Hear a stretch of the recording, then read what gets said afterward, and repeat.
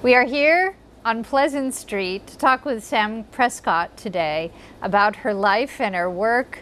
Sam is 23, about to turn 24. She has a new tattoo of a spoon on the inside on her wrist, and that is symbolic of what we're going to be talking about, what's so important to her, the spoon where she works and is co-owner, her life, her family, her community of Hopkinton, also important to her. I'm really looking forward to this conversation. Hi, Sam. It's lovely to be here in your aunt's porch here in Hopkinton. And we are on Pleasant Street, and it is a little bit of paradise here on maybe one of the hottest days in July. It is. It's like a retreat. It is. It's lovely. There's a fan going and nice shading and birds in the background and flowers. I feel quite cool in here, and it's a pleasure to have the opportunity to talk with you today. And I understand one of the many things you're famous for. You were voted as most likely to be a townie when you were at Hopkinton High School. Yep. Can you tell a little more? What's it like to be a townie? How you got this distinguished when title? I graduated in 2010, that was my superlative. So, and congratulations! Thank you. And 6 years later, it's still true. So what does that mean? So my family had there were so many of us, cousins, aunts, uncles, grandparents, that grew up in Hopkinton, graduated from Hopkinton High. We have such strong roots to this town and to this community that going through school, it was kind of a joke to everyone, like, oh, you're going to be here forever, like that type of thing. And what did you think about that when people were saying it? You know, I always thought I'd move off for a little bit, come back. I didn't know I'd be at this point in my life this quickly, but it's kind of exciting. It's kind of fun to look at the town I grew up in and everything. I have such a strong tie to it now. So yeah, it came true. And it sounds good. Yeah. Also, and I know you went to the schools here in town. And what did you like to do in the days, maybe the early days here in Hopkinton before you even went to school? What was your passion then as a child? I played a lot of sports growing up. Oh, you did? I was on almost every rec team or travel team, all that type of soccer, basketball, lacrosse. Wow. I ended up playing or doing track throughout high school, which I loved. Competing, yeah, which was really cool. What was your area of specialty? I ran hurdles, so I was more of a sprinter. But then I actually ran the marathon in 2015. You did? Yeah. Wow, congratulations. Yeah, so that was it was one of the coolest experiences I've ever had because I grew up a half mile from the start my whole life. Right. So then to be able to experience the route in other places was a really cool feeling for me. And then the accomplishment of finishing it. So yeah, what was your experience on those 26 and a half miles there? The first half mile or the first half marathon, I was so excited just that I was actually running. I hit a wall right before Heartbreak Hill, and my brother had surprised me, and I was just running along and saw him on the sidelines. Wow! So that that's a good place to have that, seeing him there, and it being so unexpected, it pushed me through, and I was able to finish the last 6 miles. So. That was really cool. And then being in Boston, finishing was awesome. My parents were both waiting for me, so. What would you say about the other people you were with, people from all over the world? Yeah, it was incredible, especially going into Boston to pick up your runner's packets and everything, just meeting people from South America or from Europe that travel all this way, and for everyone, Boston is so important and such a magnificent race. It was really cool to see that, and for me it was like, oh, well, it starts in my hometown. It's I woke up and just walked up to the starting line, and that was really cool. How about that? Yeah. Not everybody gets to say that. Yeah, it is something, that the world comes to this town for one day, especially, right? Yeah, all eyes on our little town for for a week, and then, but it's really cool. Well, it's very clear to see how much the town means to you over time. And I also hear in there reference to your brother. I understand you're very close with. Yeah, he's actually a ninth grade history teacher at Hopkinton High. Right here so, again. Mr. Prescott. So you're famous as his brother, brother teacher also? Yeah. I'm Mr. Prescott's sister. More on those lines. But he's amazing. The kids absolutely love him. He has so much knowledge and youthfulness and passion for his job.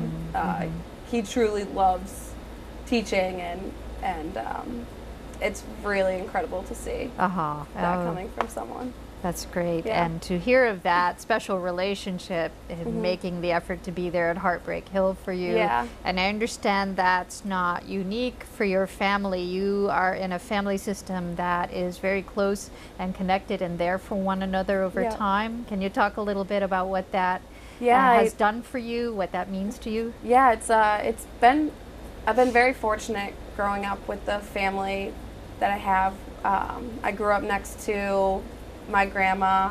My other grandparents live in the center of town.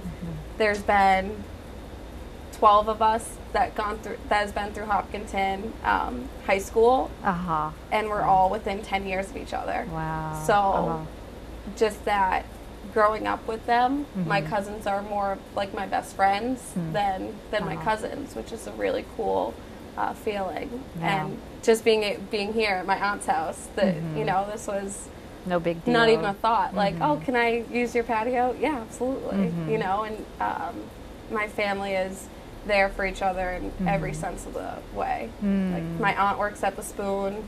My two cousins came back waitressing. They work at the Spoon as well. My grandma had worked there for 34 years. And so throughout time. That's a long time. Yeah, so throughout the years, there was 12 of us that had worked there. So not just seeing each other at work on a Sunday, then you come here for Sunday night dinner, and there's 20 of us here. And it's casually. likely good food too, right? Yeah, and we just have a little potluck dinner. Everyone brings something, you hang out, and then everyone goes home. And that was so casual for us growing up. So how many would that be around at a table typically? Oh gosh. There was one Thanksgiving we had 30 people. Wow. But and it's really just my immediate family, and we just happened to get everyone in one spot. And now everyone is getting a little older, getting married, having babies. So we're growing even more, and we still stay so close. So, and it's a really cool feeling, and I know not many families get to have that. It's been amazing. So that's great to hear. On any given day, I'll see 3 or 4 of my family members. How about that? Yeah. That is more and more rare, I think, as a country spread out in different ways often. And sounds very special. And I understand you've spent vacations. Oh yeah, we grew up camping together. Camping. We'd be down in Plymouth. Okay. We'd have a seasonal there. We'd start, and if someone's family or someone's parents had to work, you just stay with your cousins and whatnot, and you're there all summer, and that's how we grew up. Wow. So, and it was a really cool community between us, and I think that's why the Spoon is so unique now, because it is made up of family. Even my co-owner Bill, he's more of a family member to me than a business partner or anything like that. And his family all worked there, and my whole family did as well. So when people come in to eat and to visit, they feel like they're visiting family, because it kind of is that. Wow, you join the family when you join. You really join the family, and I think we've kept a little bit of that in the new place, and it's been a cool feeling. And I know, for me especially, I started working there when I was 14. So the people who frequented the old place, and even now, they have really watched me grow up. They've seen me go through high school, make my transition to college, and kind of come home. They've seen, you know, all my good moments in life, you know, your bad moments in life. And in turn, I've seen other families in town grow up and develop. You know, you see a couple come in, start dating, then get married, then they start their own families, and then before you know it, they're coming in with 3 little kids. Wow. And you watch them grow up. And it's a really, it's a special feeling. Yes, that on you so don't many get levels. often. It sounds like.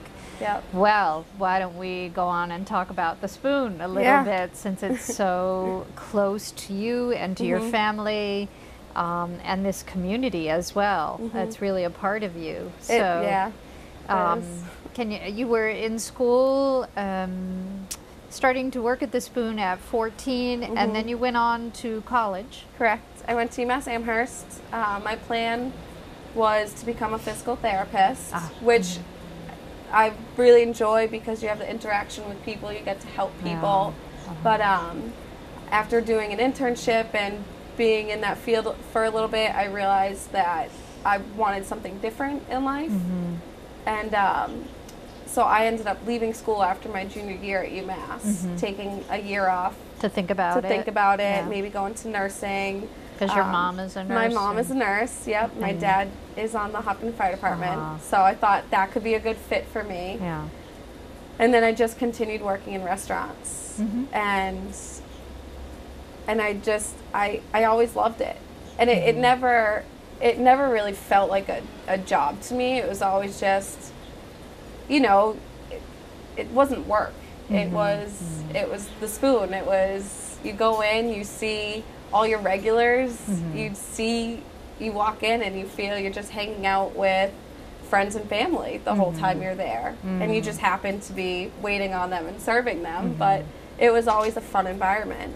And I really enjoyed that. Now, by the spoon, for those who might not know, by some possibility, can you just so clarify? it's a diner here in Hopkinton. So it was the Golden Spoon for 34 years. It was kind of that iconic red building off of 495. So in March of 2015, we closed down, and we had the opportunity to reopen. A hard day for many people, a loss. You know, I was running, and I just taken, I just passed Elmwood School. I took that left as I see a crane tearing down the building, and I had to stop in my tracks because emotional. It was, you know, you spend so much of your time there. You spend so much of your life. You really grow up there, you know, and like my cousin Jared, as a kid, would sleep in the booths before going off to school. And, and I know for him, that's such a strong emotional connection to it. And we've always joked that we really grew up in that place. So it was never really a job to us. Yes, yeah. So, so what happened? What led you to moving forward with the spoon? I actually was traveling with my best friend. She was studying abroad in South Africa. Wow. So I went over to visit her. So we were in Cape Town, and I mean, it absolutely beautiful place, wonderful. And the whole time, all I could do was talk about restaurants. Like we'd be sitting in a little cafe, and I would just be talking only about restaurants. Wow. And then it was the clearest epiphany moment to me. And I said, in Kate, South Africa. In South Africa, in this little cafe. And I said, Kate, this is what I have to do. I was like, I have to be in restaurants. Like, so, and I said to her, I was like, I want to own the Golden Spoon one day. Wow. And so I came home. I told my parents that. I think they thought I was a little crazy. Sometimes that happens. Yep. And but they were amazing. My mom said the first thing out of her mouth was, "All right, what do you have to do to make that happen?" Yeah. You know, which truly shows to her character. I would never have been able to do any of this without my parents and their belief in me. Yes. You know, because never for once did I see any doubt from them or any of that. It was just always, it was going to happen. So. And we should mention your age also. Yeah, I was 23 when it opened. I'm about to be 24 right now. So just this week, right? Yeah, this Friday actually. Well, happy birthday in advance. Thank you. That's That's a young age, admittedly, for being co-owner. A lot of people are surprised, you know, but I don't really look at my age as a strong fact. You know, I found what I love to do, right, and I did it. And that's really important, realization, and how it came so clear also. What do you think led to the clarity? You have any, were you thinking about it a lot there in South Africa? Yeah, you know, because it's obviously very difficult to leave college nowadays. Right. Yeah. So after doing that, I really had to think about, well, if I'm going to leave school, I need to figure out what I want to do. Yeah. And I was enrolled in a nursing program, and it was going to start that next winter, actually. And I kind of had questions about it. You know, like I could see myself as a nurse, absolutely, because I truly love to help people. But it just didn't feel 100% perfect for me. Like you, right? True to you, right? It didn't feel like me. So then, when I said I was like, I want to stay in the restaurant industry, it was the perfect moment of clarity because, and I'm not, maybe because I grew up in it. I watched my grandma, my aunt, my cousins throughout the years work. You know, so I learned from some really great people. But it also just came very naturally for me. Just the atmosphere of it, the energy of it, how restaurants work, the ins and outs of it. And it was always a wonderful feeling for me to have a good day at work, you know, to have a good, busy Saturday or Sunday. Because you really have an amazing work ethic and attitude and overall feeling about you from the little I've spoken with you about how much you love work. Yeah, I do. Yeah, I really do. I know you were saying every day you love your job.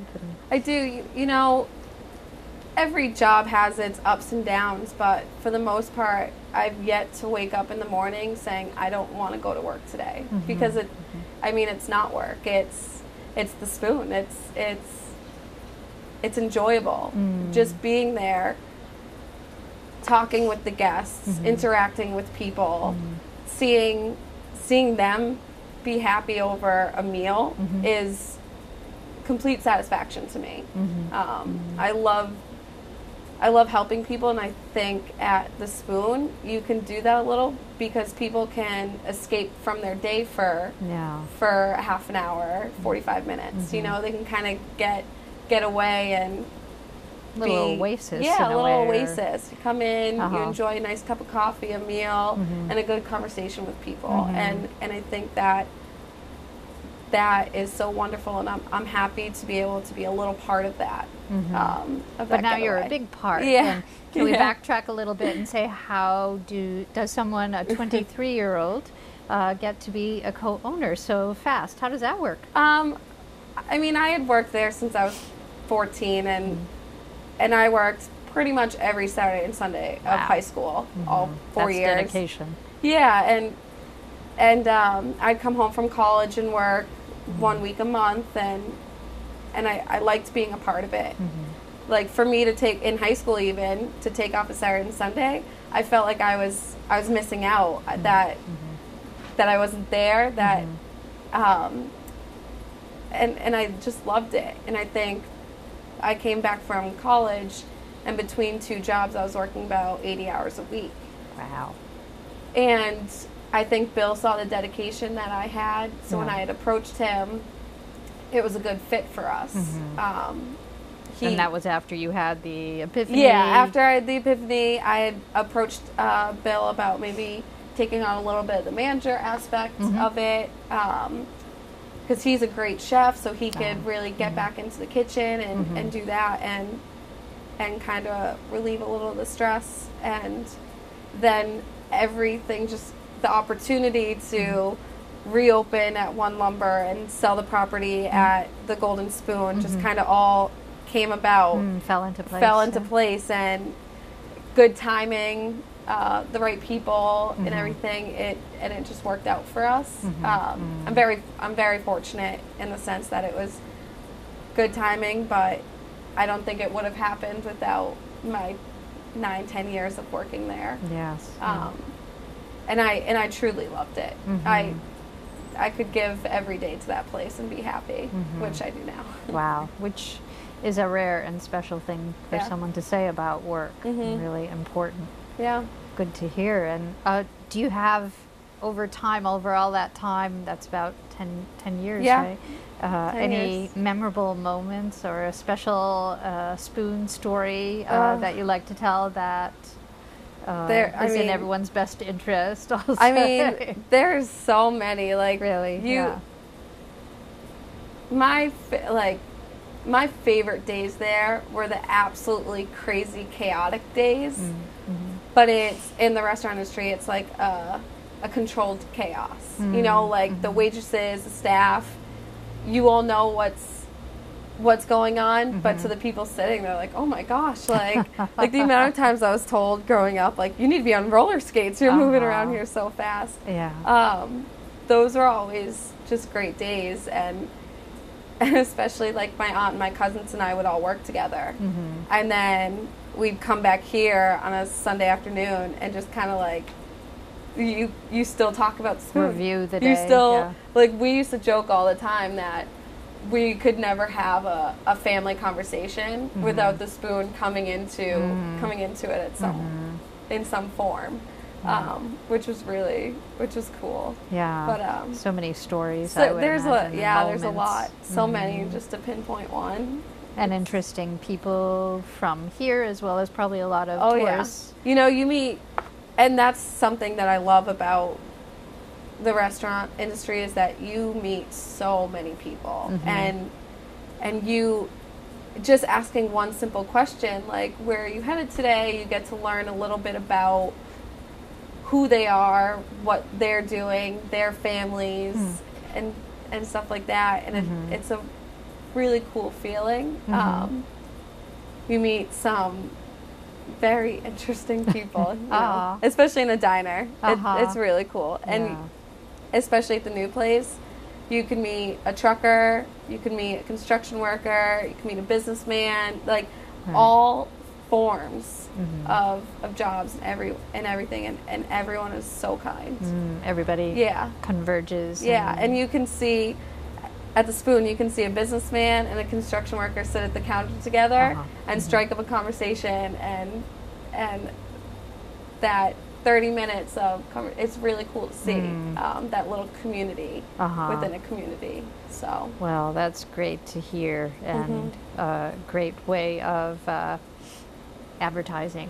For those who've never been there, it really is a special place. Are you a foodie, would you say? You're someone who loves food and cooking? You know, unfortunately, I was a very picky eater growing up. Which is, and I wish I wasn't, but I've started now to really get much more interested in food, and I find myself constantly on the lookout, or other restaurants being like, oh, how are they preparing this, or how are they serving this, or something like that, and you know, I find it very, very interesting. You know, you go to one place and they have like farm to table, and you know, in my mind, how can I do that? How can I bring a little bit of that? So there's possibility of that kind of new ideas coming in. Absolutely. And you know, once we get settled, you can really get that going, or what specials does this place run? What interests people, you know? And I think I love that. I love doing new things and bringing creativity to it, right? Yep. So I think so we have to wait and see. Look at what might be coming down the line for the Spoon. That sounds good. And how about other hobbies or passions? Is there any time left for you outside of your work, all you invest there? As much as I am at the Spoon all the time, I am able to get out here and there, which is nice. I started to play some golf, which is awesome. Yeah. So I'm still new to it. I'm just here in Hopkinton. I play a lot in Northbridge, up at Shining Rock, a couple other like smaller courses here and there. I have a lot of friends and family members that like to play as well. So which is great for me because I can call up someone, and Get a they'll golf be partner. a little golf partner, Uh-huh.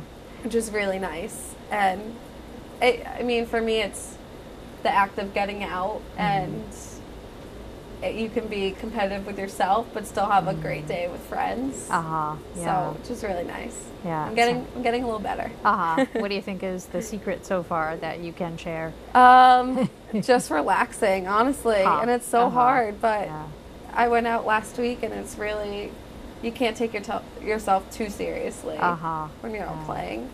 Well, that's good. And I think in life too, you need to know when to relax and when to kind of let go, or else the stress of it all will take over. Yeah, well, that's really important advice, I think, and given your work ethic again and attitude and what you have done on your life path at, admittedly a young age on the journey. So congratulations to you. It's a great story that you have to tell about all that's happened, and we're just about out of time. Okay. Do you have anything on your, we call it a bucket list sometimes, the goals and dreams before you as you go forward? Anything else there with all you've accomplished already? I have a lot of ideas for, I never thought I'd be at this point in my life right now, and seeing that I'm only 24, I have a lot left I can do. I have a lot of ideas for maybe a new little place, just little hobbies here and there, stuff I'd like to learn. But we're actually also opening up an ice cream shop right now. Oh, wow. So exciting. Yeah, here in town? Yep, it's going to be in the same plaza as the Spoon. Okay. Wow. So that, people loved the ice cream shop at the old place, and we're a little disappointed that we didn't have it here. And it'll be really kind of fun to play around with that and experience that. All right. Wow. So that should be in the next couple months. We should be opening. That's a good thing to have on a bucket list. Yeah. Ice cream's great at any time. Who doesn't like ice cream? It's a perfect day for it. I know. So I look forward to going down the street and seeing what you have for ice cream as well. And to seeing you at the Spoon, and congratulations again. Thank you. It's really wonderful talking with you and hearing about your life. Wonderful.